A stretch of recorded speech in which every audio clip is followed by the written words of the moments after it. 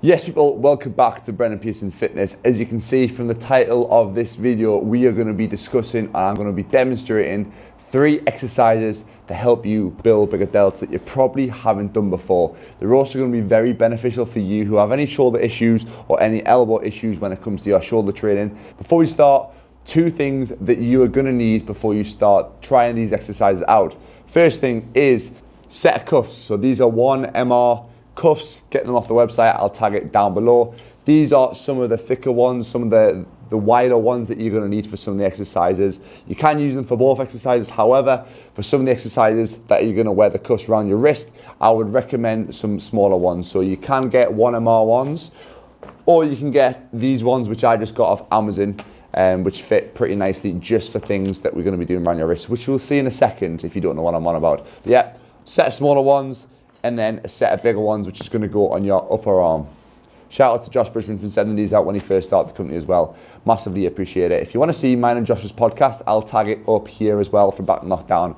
Excuse my trim. Just saying that before we start. But anyway, let's get into exercise number 1. So if you want to build bigger delts, you are going to want to really isolate the lateral head of the delt, the medial delt, which is the middle part running down the side, which is going to be working in shoulder abduction. With a lot of pressing movements, with a lot of barbell bench press, dumbbell bench press, any sort of forward pressing movement that you might do with your chest, you're going to be hitting a lot of front delt work anyway. So isolating front delt with front raises and stuff like that, come down, up, isn't going to really be massively beneficial because you already hit a lot of volume with it through your pressing. Rear delts, yes, I will isolate them, and we're going to touch on an exercise in a second which is going to isolate them a little bit as well. Isolate them on top of obviously doing your rows and your pull downs and stuff, which is going to slightly hit them as well. But first exercise, we have cable lying lateral raises. Now there's 2 variations and I'm going to walk through both variations for you now.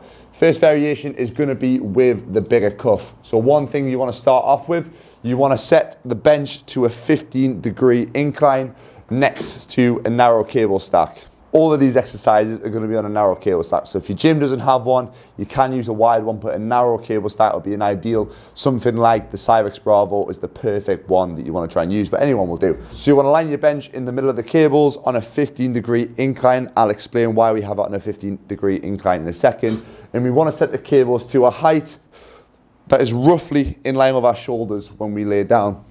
From this position, set the weight reasonably light to start with. You're going to slide the cuff up onto the upper arm. And then from this position, elbows are going to start to the side. We're going to lay back. And again, let those elbows slightly come in so they're in line with the height of the cables. So the reason that I've set the cables to a 15-degree incline is so we can get a little bit of range of motion. If I had the cables flat, our range would be limited by our body. So we can get these extra few inches of stretch on the delts to get a little bit of extra range of motion and hit some different muscle fibers.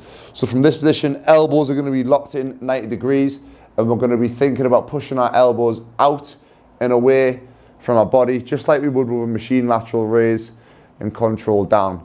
So this version of the exercise is going to be really good for, again, like I said at the start of the video, for you who have any sort of elbow issues, because it's going to take the elbow joint completely out. Once we place any sort of emphasis, any sort of weight on the hands or on the wrist, then the elbow is going to obviously have to be a point where there's going to be a little bit of force, a little bit of tension, which could cause you pain. So this completely takes the tension out and really isolates that delt. Just make sure we're pushing out to the side and away from our body, and don't let them shoulders shrug up. Nice and controlled, up, pause when you get to that highest point, then control, back down, pause at the bottom. You can do this with the smaller cuffs around your wrist, which I'll show a demonstration in the background now. You can do that, and that's going to be a little bit more emphasis on a length and range. So you're going to get a little bit more emphasis in the stretch position, whereas this, you're going to be able to go a little bit heavier, and you're going to isolate the delt in that shortened range a little bit more. Like,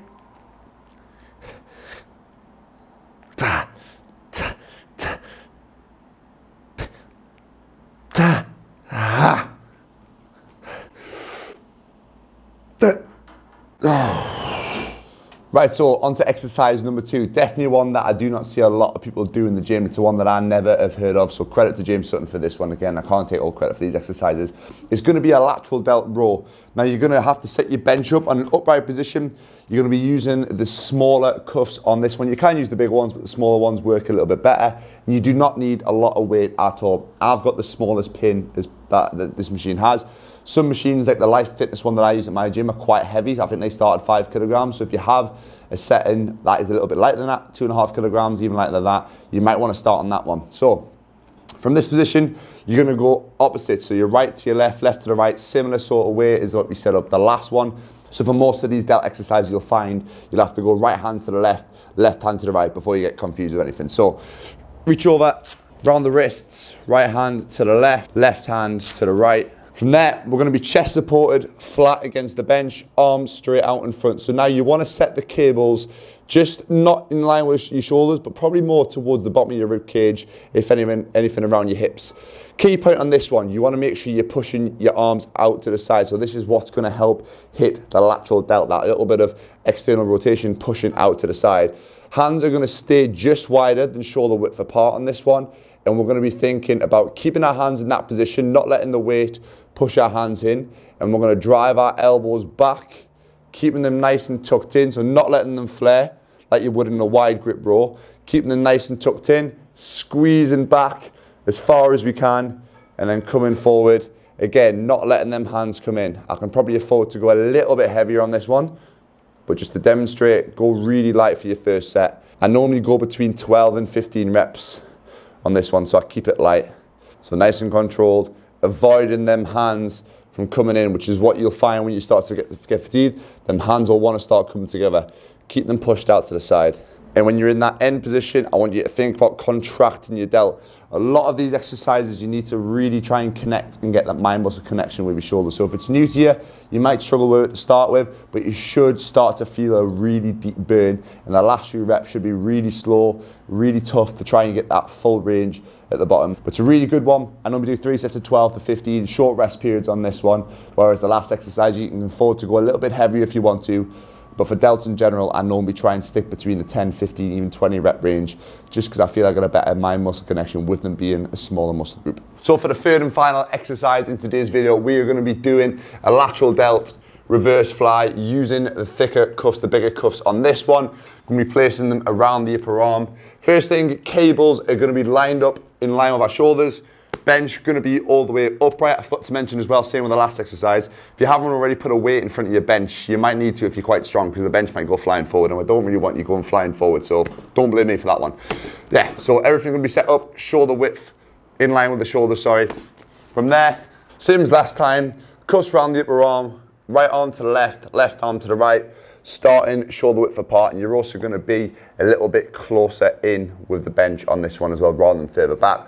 Elbows up in line with the shoulders, chest flat on the bench, and all we're thinking about in this position is 90 degrees with the elbows and the wrists, and we're pushing out and away, squeezing back as much as we can. So it's a lot of lateral delt and a lot of rear delt. Because we've got that external rotation, our lateral delt is still going to be getting hit as well as that rear delt. So make sure our elbows aren't rotating in like this. We're pushing outwards, trying to keep a 90-90 position at the elbow, squeeze back, and also make sure that we're not starting to lean back on that one. The upper back will take over. So really think on these delt exercises, especially when it's rear delt, push out in a way rather than squeezing back, because then back muscles will want to take over. Nice and controlled, big squeeze. Think about externally rotating them hands, but almost pushing the elbows forward and the hands backwards, and then control back until we meet in the middle, and repeat again.